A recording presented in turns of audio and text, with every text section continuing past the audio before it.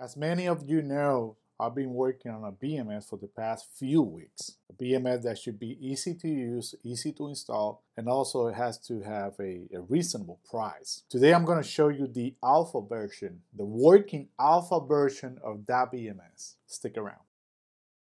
Greetings to all and welcome back to this channel. As I mentioned before, I've been working really hard for the past few weeks to put together a BMS of my own design, my own concept, my own software, everything. And the whole idea is to create something that's going to protect you, your family, and your investment. I'm going to show you today one of the basic functions that this BMS has. I think it's the most important one, the one that's going to protect your battery for under voltage usage. But before we get, I want to remember you that we are still working on the series, the solar energy system, step by steps. We already have 3 videos that explains a lot about the basics of a solar energy system for your house and how to design it, how to calculate everything. And we are currently working on the other videos that are going to explain the panels that I'm going to use, how to put together a power box using this kit, which is the only kit that you need ever in your life. It's the faster one, and price is good enough. So just to let you know, it's not that I'm selling it, it's because it's the best and you know it. So anyway, just wanted to clarify that we're going to get into those videos that are going to explain everything, the putting together the batteries, how am I choosing and pick and choose the batteries, the cells, the 18650, the panels. So hopefully you're going to like that. But without further ado, let me just show you the new baby, the new family member. It's right here. It's right here. Just that's it. That's the new family member right here. This is the BMS app that I have, which is connected to a cloud-based server, which is giving me data of a fake battery that I have right here. It is fake because I need to be able to lower and to manipulate the voltage to test the code on 2 modules. But not only that, I also have a local application deployed on my computer, which I'm going to show you really fast. And just to show you a little something, here is my cell phone, here's the computer. As you can see, if I click here on the computer, the app is going to change the state. I can turn it off, turn it on. If I want to turn it off over here, I just click here and that's it. Just to show you that this is not a trickery or video trick, I'm going to disconnect this from the internet on my house. And let me zoom in really fast. As you can see, I am connected to my network, which is right here. No Wi-Fi, no Bluetooth, no nothing. Everything is turned off. So let's go back to it. So if I want to disconnect or turn on the battery, I just click here and it still have a connection. So basically, I could just walk around anywhere on the world and this power box is going to be connected to BMS, which is also going to be connected to the cloud. And you can turn on and turn off as much as you like. It's the same here on the computer. If you just came home and you want, check your computer, see how everything's doing. One thing I want to show you that it's not yet programmed, but it's something that you're going to be able to see. It's going to be your packs, how balanced they are, how good they look, what's the voltage on each of them. This is one of the features that I want to introduce into the BMS. So let me just turn off this really fast. Right now, my battery is set to cut down the voltage on 20 volts. I'm going to change that to 22. I'm going to hit save. And right now, since we are on 2137, it's going to be under voltage. So if I try to turn on the battery, like here, it's not going to allow me. I need to change this. It's not on the code yet, but it's not going to allow it. But let me just take you here, down here. 1 second. So right now, I have a fake battery, which is this one right here. And let me just take the voltage up. As you can see, here is 22.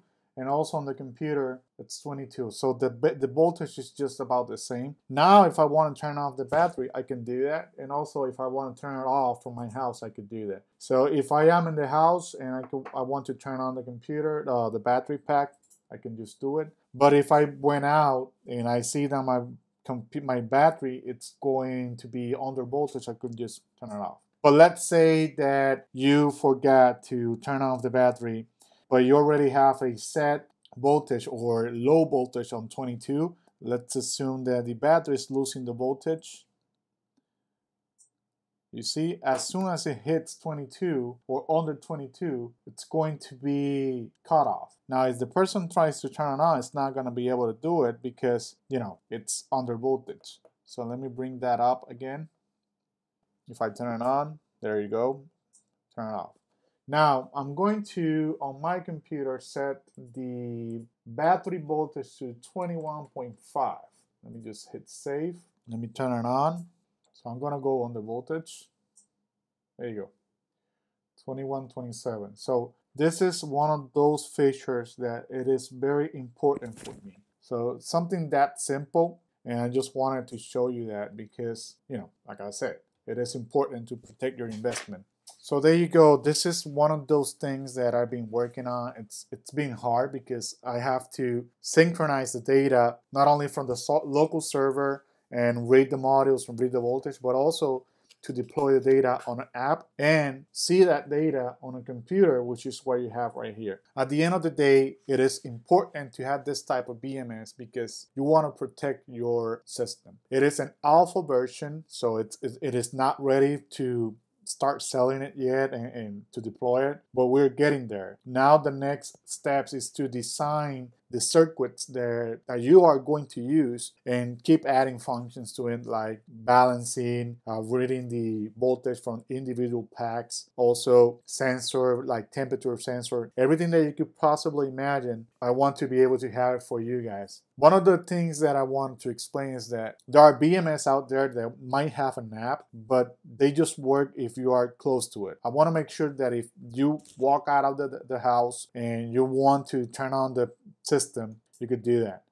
And you don't have to be connected either to the Bluetooth or to the Wi-Fi of your house. I want to make sure that you have control, like total control of your system, but not only that, to the house. So let's say that in the future you added a module that is going to be controlled by the BMS, and you went out of the house and you forgot to turn off that light. Let's say you have a light on and you walk out of the house, and I want to make sure that you get to turn it off just like that. On, off. So the BMS is going to be that. It's going to be this system that is not only for your battery, but it's also going to be for your house. So there you go. That is why it's taken so long to design and create something, because I need to have like a base, a really solid base to start working on the other ingredients and features for this BMS. So that's it for today. I really hope that you guys like it and you are excited about this the way I am. Leave your comment below. Let me know what you guys think about this, and if you like it. If not, just, you know, let me know. Also, leave a like, share the video, subscribe if you haven't, and remember that we are running a 10% discount for the best DIY Powerwall battery kit ever. Like, there's not even one that gets close to how fast you get to build this. So go to DIYBatteryStore.com and enter the code DIY10, and you are going to get 10% on the entire order on this. That's it for today. God bless you all, and remember, God loved the world so much that He gave His one and only Son, that whoever believes in Him shall not perish but have eternal life. Remember that. See you later, guys. Bye.